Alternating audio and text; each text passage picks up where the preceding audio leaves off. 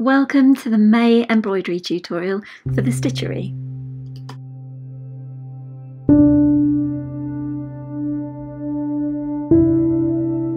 This month's embroidery includes a lot of bullion knots. They're not scary, you just need to relax, make sure you wrap your needle around the right thread and just take your time.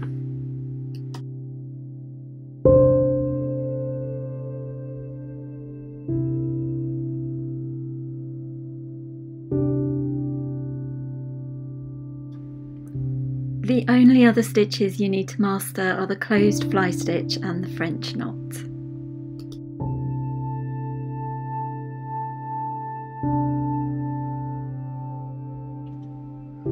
The February tutorial shows you how to do the bullion knot in detail, but here I'm doing the petals for the roses.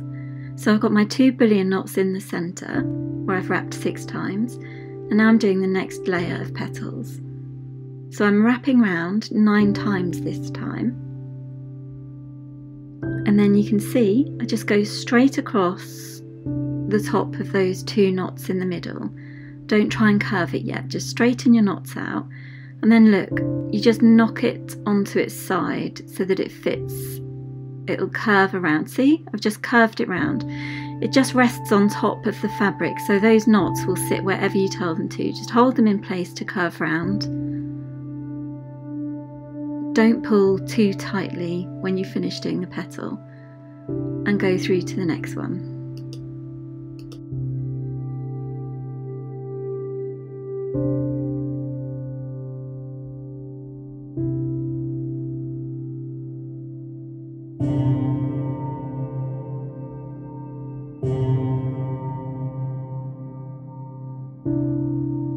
So you just tidy up the wraps on the needle, pull the needle out of the fabric and just give them a little pinch to make sure they're nice and neat.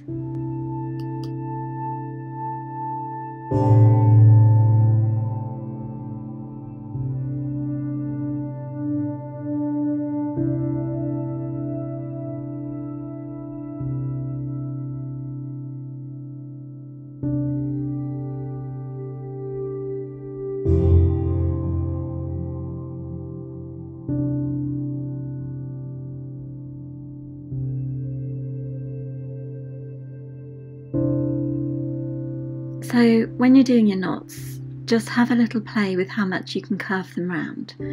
Just going to show you here how much you can curve it by pushing it out. So you see, and curve it out and curve it in again just by pulling the thread there. When you've got it in position, just fasten it down with a stitch at the end.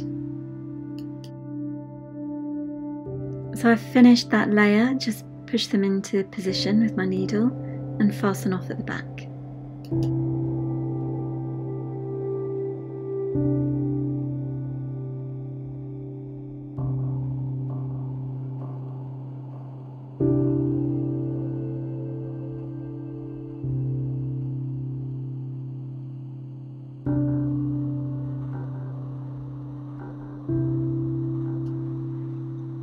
So we're taking it a little bit faster here just so that I can finish off the rose and show you how to do the petals.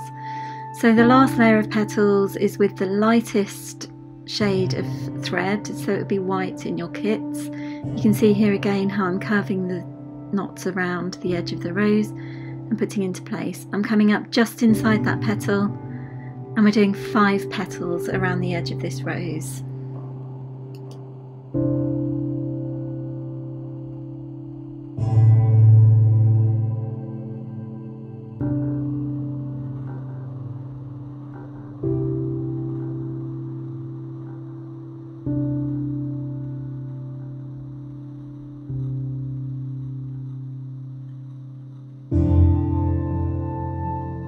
I decided to stitch this rose in pink so that it would show more clearly on the video, but in your kits you're obviously using the white and the creamy colours.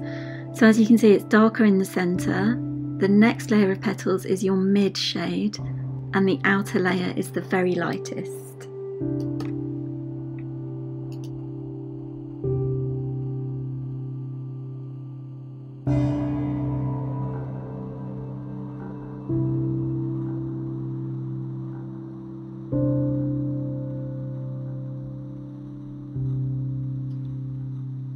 Don't seek perfection when you're stitching these roses, as long as you've got the petals overlapping each other and in the right form, it will look beautiful when you've finished.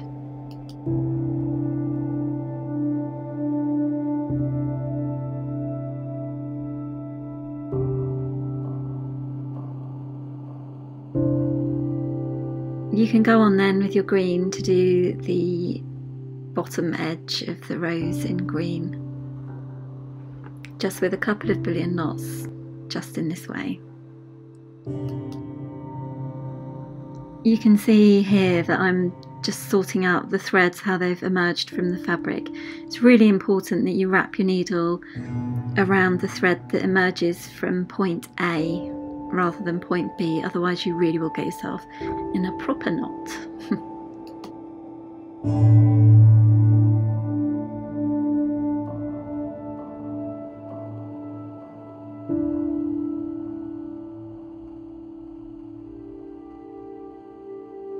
And this is just a reminder of closed fly stitch. We've done fly stitch in previous tutorials, so you might want to look back at January. But just to remind you that for closed fly stitch, you just make sure that all of the V's are tucked up into each other and stacked neatly so that it fills in the whole of the leaf. And then we're going to have a little reminder of the French knots. The best tip to remember with French knots is that when you bring the needle up through the fabric and you wrap the thread around the needle, hold the thread really firmly in your opposite hand. Don't let go, don't let it sag or hang loosely. Just keep holding it firmly and your knots will be perfect every time.